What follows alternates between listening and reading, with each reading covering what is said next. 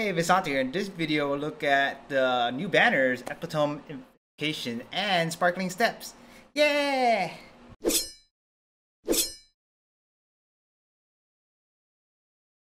Alright, so if you guys have been playing Genshin, I'm pretty sure you guys already seen the in-game notice about the new event wish for Sparkling Steps and Epitome Invocation. We have character banner here, right? For Klee, Shinkyo, Sucrose, and Noelle. And these start on 4 p.m. Pacific time on October 20th, 2020.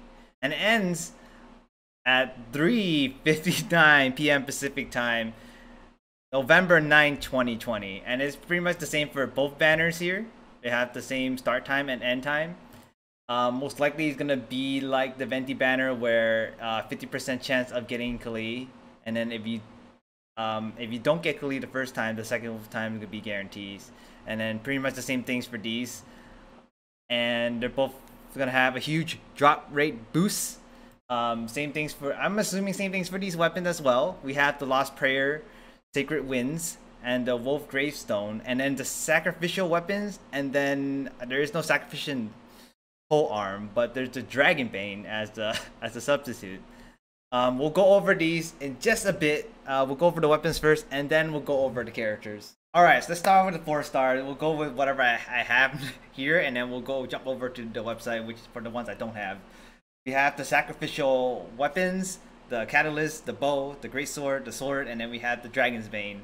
All the sacrificial weapons have base attack, and then the substack adds elemental mastery, and the ability is after damaging an opponent with elemental skill, the skill has a certain chance to reset, and then it can only occur after X seconds.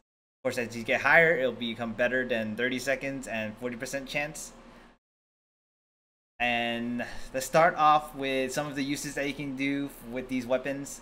For the book, necessarily there are way better options, so you probably don't even need to consider the book if you get it. There are like way better options out there. Let's see, I have the greatsword here. This one is good for Chongyun, for example. When you want to build him as support, you can bring out the cryo field as much as you can. If you don't have max for DPS and such like, you can build him as support and use the sacrificial great sword. I have the sword as well. Sword is ridiculous on Chi-Chi. I don't know what else you can use it on, but on Chi-Chi, her E skill, which is the elemental skill, summons a field around her, like Barba, you know, with her songs of lullaby for heals. Her kind of attacks the people around her, so I believe that procs this, so I have a higher chance of actually doing this, and she's healing at the same time, so it's pretty ridiculous for Chi-Chi. Fisher Bow, useless, don't worry about it. Dragon Bane is good for Xiangli here. She's the only polearm user right now, and this is the weapon for her. Increases damage against enemies affected by Hydro and Pyro, which is her. And then the substat Elemental Mastery is completely great when you're running her support and everything. It's like the weapon for her, so it makes sense. Alright, the 5-star weapons. Lost Prayer to the Sacred Winds. It's a catalyst. Its ability is increases movement speed by 10% when in battle, gain 8% elemental bonus every 4 seconds, a maximum of 4 stacks. So as you leave it out, keep getting buffer and buffer. It's a pretty solid book for catalyst users, if I have to say, especially if you want to go a crit build. And then we also have Wolf's Gravestone, one of the best claymores out there. It has a secondary type of base attack, and the ability, just this alone got me like, damn.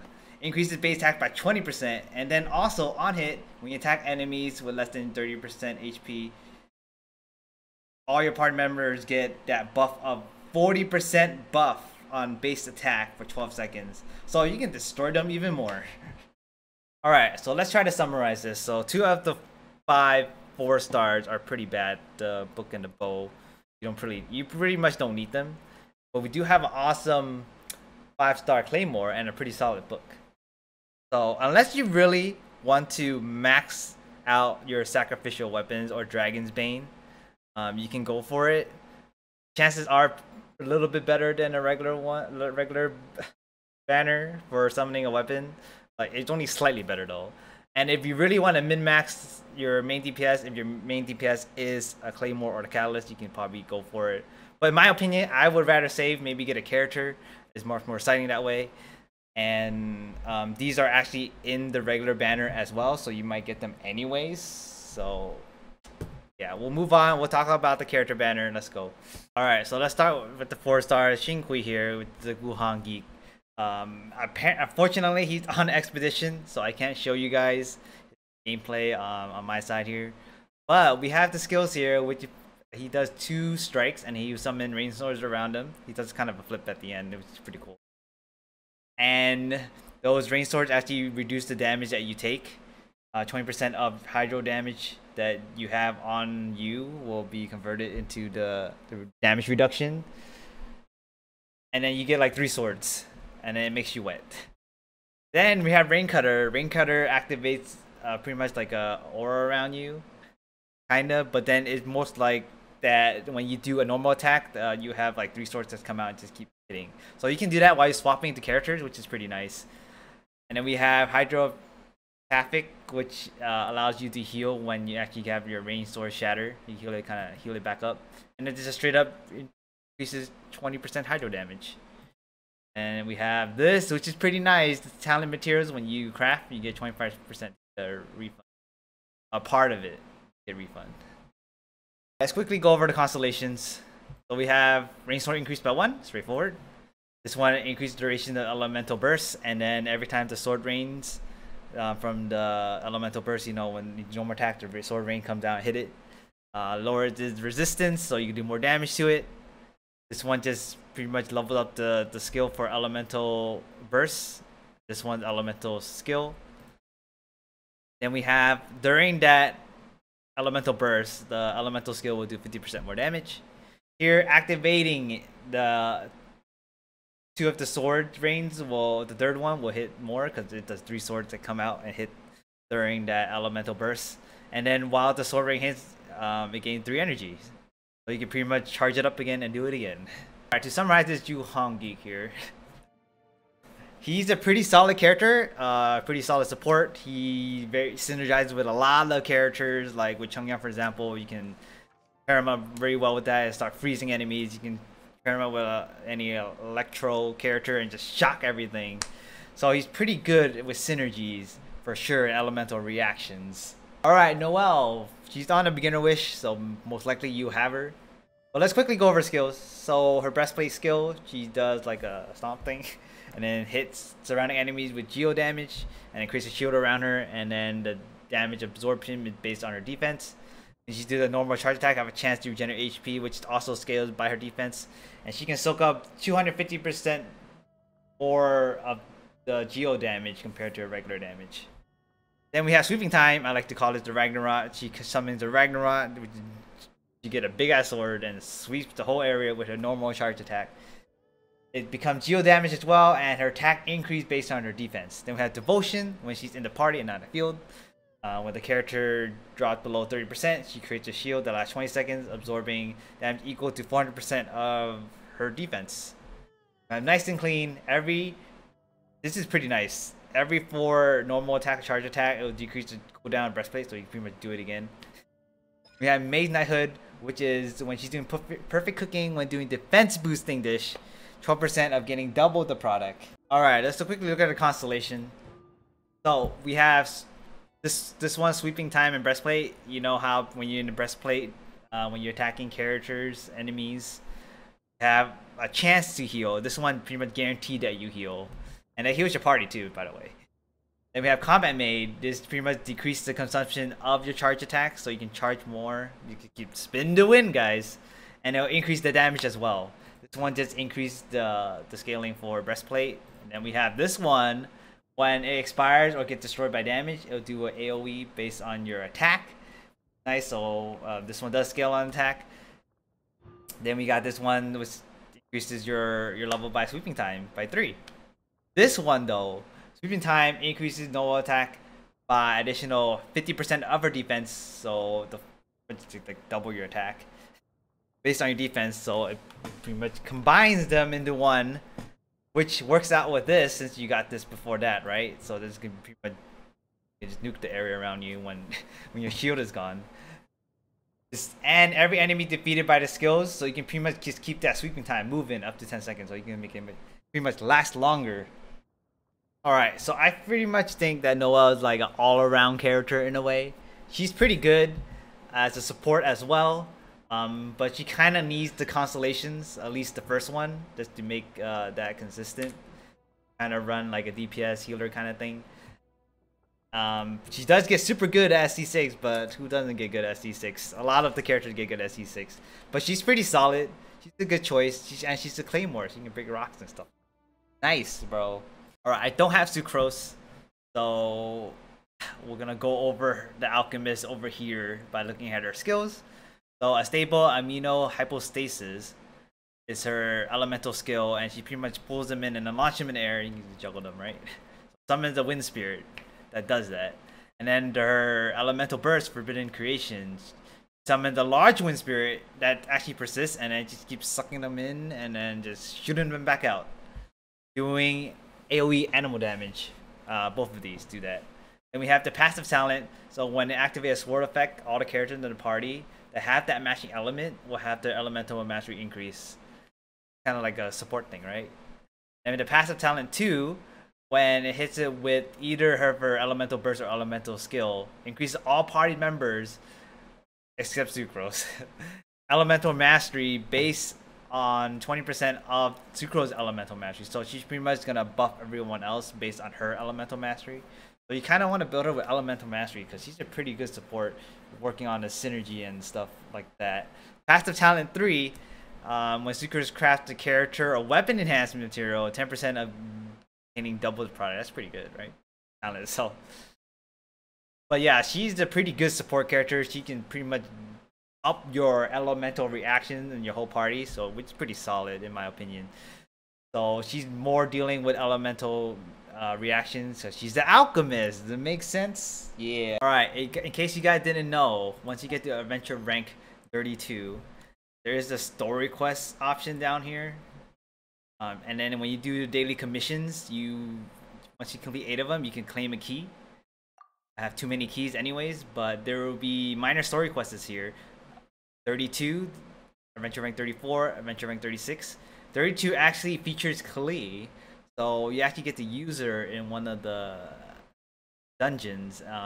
We'll show you a video of that later, but we'll go over her skills on the website because, of course, I don't have Klee right now. Alright, Klee, Pyro Catalyst user.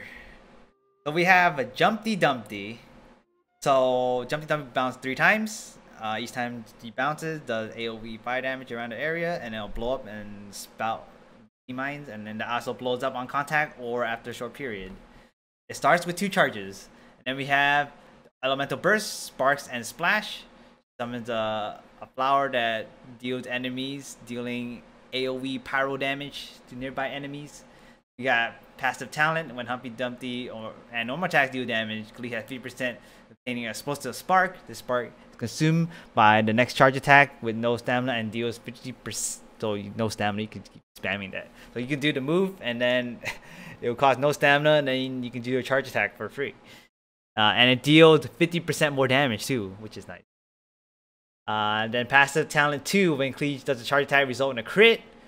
Party members can gain 2 elemental energy. So every time you do a crit with your charge attack, you get to keep gaining energy, which is nice. So these kind of synergize with each other. So you get that, free stamina charge attack, and it's go boom, get energy. Also passive talent, so unique resources in Mondstadt, like wolf hooks and stuff like that. You can see them on your mini map. So we got the constellation. Chain reactions. Attack and skills have certain chance to summon sparks that bombard enemies, dealing damage equal to 120% of sparks and splash damage. So the skills have something to summon more stuff, which is chain reactions. Super nice. Explosive frags. Being hit by Jumpy Dumpty mine increases the enemy's defense. Pretty nice. Then we have the simple scaling here. If Sparkling Explosions, Constellation 4. If Klee leaves the field during the duration of Splash and Sparks and Splash, my bad. Her departure triggered an explosion that deals 550% attack as AoE pyro damage. So when she leaves, when she does her elemental burst, it stays around, right? But then when she leaves, boom, level burst, it increases the scaling of her elemental burst. And then we have the constellation. While under effects of Sparks and Splash, other members of the party will continually regenerate energy. When Sparks and Splash is used, all party members will gain 10% power damage bonus for 25 seconds. Ooh. Alright, so here is Klee. Gameplay that I got from when I was doing the story quest. So you kind of see the jump down, the 1, 2, 3. Go to mine. You have 2 charges. You could just drop them down. Have more mines. You can spread them out if you want, or whatever you want to do. But yeah, Klee is how it's pronounced in the game. And Klee actually means clover.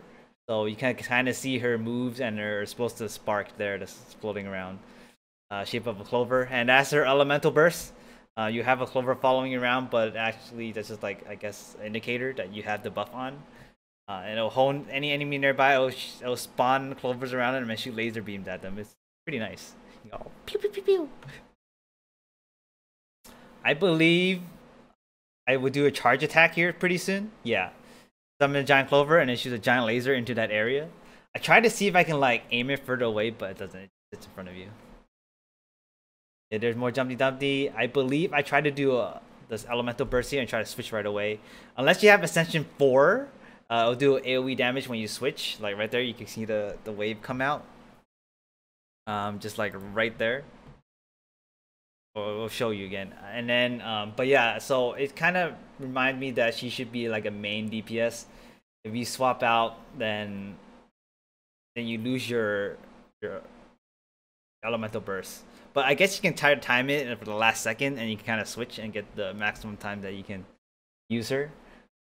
Alright, so the Klee banner. You have to take in consideration how much pulls you have left over from the Venti banner to carry over, because the pity kind of carry over if you didn't hit your 90 yet, and how much you really want her, because she is adorable and she does the decent amount of damage. She is a 5-star, but you know, a lot of 5-stars are pretty good anyways. But so you gotta kind of look at the 4-stars.